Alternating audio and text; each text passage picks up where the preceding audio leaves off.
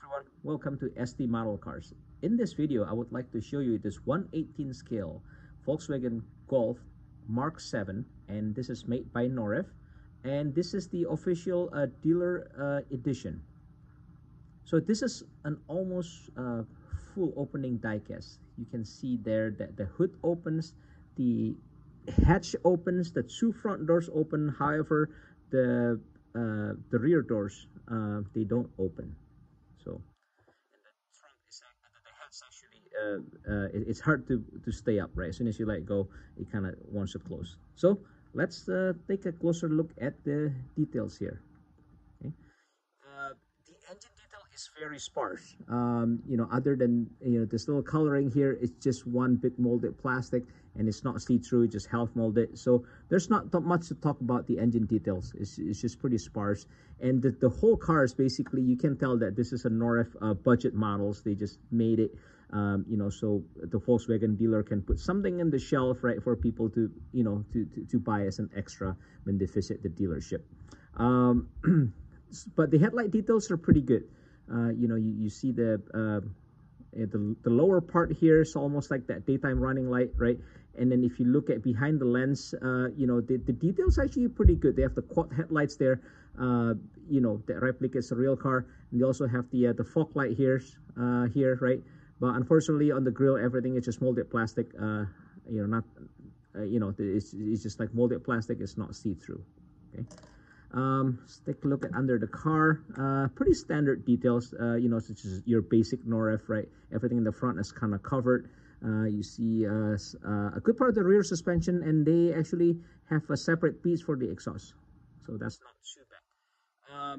Like I mentioned earlier, this is a budget model for Norev. So the interior, they are not carpeted. The headliner with the sunroof, they're all finished. And even the A-pillar is actually finished. Like if you look at inside the A-pillar, they finish it with the same color as the headliner, which is nice. So let's take a look at the dashboard here. See if I can get it to focus. So they have the infotainment screen in the middle. It's actually pretty decent made, but nothing to write home about. The nice thing about the interior is they have that two-tone color scheme going, so it does brighten it up quite a bit.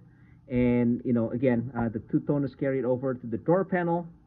Here you can see the front door panel, and if I close this, you can see a little bit of the detail in the back seat. And unfortunately, it's kind of hard to show just because the rear doors don't open.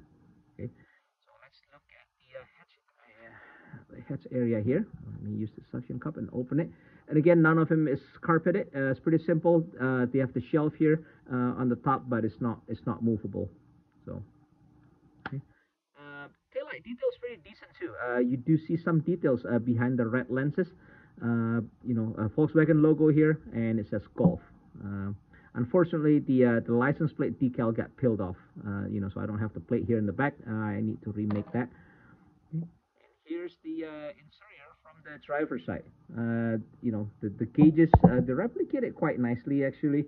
The steering wheels are replicated nicely as well, and it has that aluminum trim surrounding the airbags, right, or the horn button in the center. So they actually bothers to do that, which gives the interior a little bit splash of color. And kind of going back to the door panel, if you look here, they also have this aluminum accents here, and they actually painted the door pull with the aluminum color as well. And they have this, the courtesy light here, this red piece here. So, overall, the detail is quite nice, actually. I mean, it's a budget model, but it's not the end of the world. Okay. Let me put that on the turntable so you can kind of see the car with everything closed up. Like I mentioned in my other review, I also have a FLICKR account where I post diorama pictures of these model cars. I'll put the link in the description if you want to check that out. And if you have any comments, suggestions, or questions, feel free to put them in the comment section. Much appreciated if you can like the video and subscribe to this channel. Okay, so I will see you in my next video, and thanks for watching.